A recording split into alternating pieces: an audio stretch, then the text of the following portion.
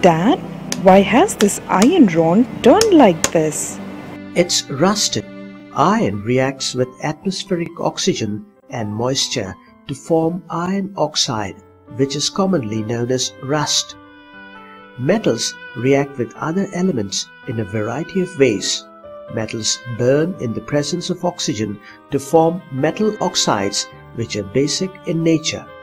For example, if you burn a strip of magnesium, magnesium will burn in oxygen to form magnesium oxide. Magnesium oxide dissolves in water to form magnesium hydroxide, which is basic in nature.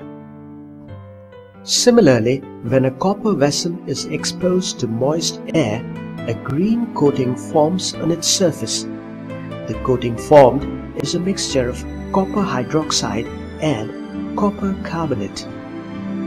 At last, I found them. What are these? Oh, iron nails. These nails got rusted too. Yes, the nails have rusted because of the moisture present in air.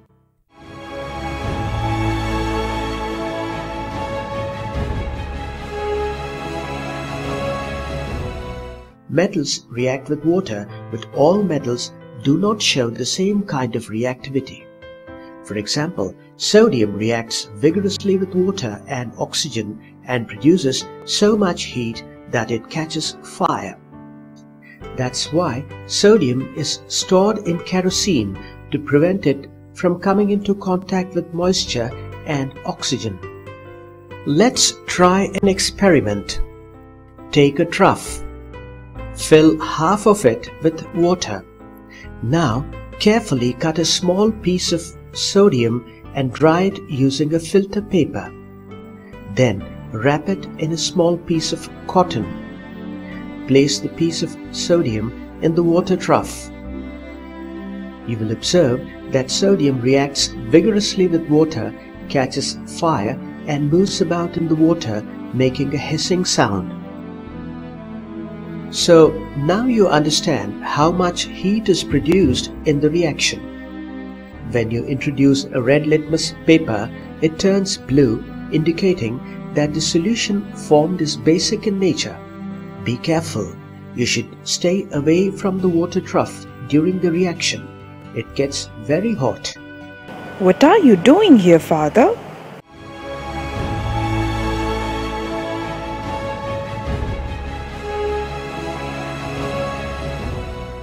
I'm cleaning this tap with a lime peel. The tap is looking dull because of the deposits of calcium salts in water. Ah, the tap is shining now. How did that happen? Lime juice contains citric acid. Acids react with salts of metals. The citric acid of the lime juice reacted with a calcium salt on the tap, and now the tap is clean. Metals react with acids such as hydrochloric acid and sulfuric acid to give out hydrogen gas. Let's take 4 different metals: magnesium, iron, aluminium and copper in 4 different test tubes A, B, C and D respectively. To these test tubes we add 5 milliliters of dilute hydrochloric acid or sulfuric acid using a dropper. We can now heat the test tubes gently using a Bunsen burner. Hydrogen gas is liberated. But how do we know it's hydrogen? To test the gas, we introduce a burning splinter near the mouth of the test tube. The splinters put off with a pop. It shows that the gas is hydrogen. From this, we can conclude that metals react with dilute acids and liberate hydrogen gas.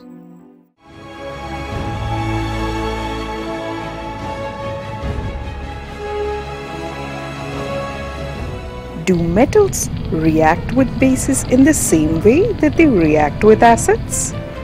Yes, the reactions are quite similar. Metals react with bases such as sodium hydroxide to produce hydrogen gas. Let's verify this with an experiment. Prepare a fresh solution of sodium hydroxide in a test tube by dissolving 3 or 4 ballots of it in 5 milliliter of water. Into this solution, drop a piece of aluminium foil. We now bring a burning splinter near the mouth of the test tube. The splinter is put off with a pop. This shows that hydrogen gas was produced. In depth, the reactions of metals with acids and bases are quite similar, but you mentioned that some metals, such as sodium, react more vigorously than others. How do you know that? Let me show you an interesting experiment. Let's take 5 beakers A, B, C, D and E.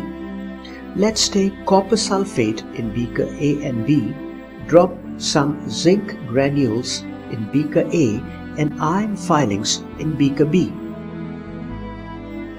Take zinc sulfate in beakers C and E, drop copper turnings in beaker C and iron filings in beaker E.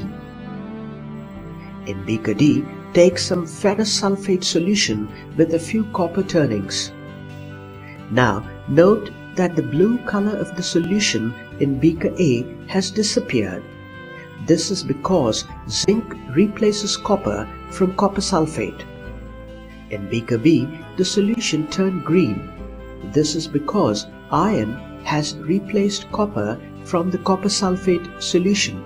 There's no change in the other 3 beakers C, D and E. This brings us to the end of the detailed session on metals, their appearance, behavior and uses in our day-to-day life. When you make a bonfire, the wood burns to release smoke. Nonmetals react with oxygen and form acidic or neutral oxides. For example, sulfur reacts with oxygen to form sulfur dioxide, which is acidic. Take a small amount of sulfur in a deflagrating spoon and heat it. As soon as the sulfur starts burning, introduce the spoon into a gas jar.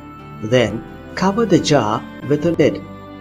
To ensure that the produced sulfur dioxide gas does not escape, remove the spoon after some time. Add a small quantity of water into the gas jar and quickly replace the lid. Shake the gas jar well. Sulfurous acid is formed. Now introduce a blue litmus paper which turns red. The sulfurous acid turns the blue litmus to red. Observe the bonfire. Why? In this bonfire, there is a partial combustion. Carbon monoxide is produced. This is a neutral oxide. Nitric oxide is another example of a neutral oxide. We don't need the fire anymore. Let's put it out. The fire is gone, but the unburned charcoal is left behind. That's true. Generally, nonmetals do not react with water, though they may be very reactive in air. Such nonmetals are stored in water. For example, phosphorus is a very reactive nonmetal. It catches fire if exposed to air. To prevent the contact of phosphorus with atmospheric oxygen, it is stored in water. Yet, another important property of nonmetals is that they do not react with acids. Let's look at this small experiment. Take sulfur powder in a test tube. Add 2 to 3 ml of dilute hydrochloric acid or dilute sulfuric acid. There's no observable change. Unlike acids, bases do react with nonmetals. Reaction of nonmetals with bases is complex. For example, when chlorine reacts with a base like sodium hydroxide, it gives multiple products like sodium hypochlorite, sodium chloride, and water. It was very interesting to learn so much about nonmetals. Now I will be able to identify the properties and uses of nonmetals.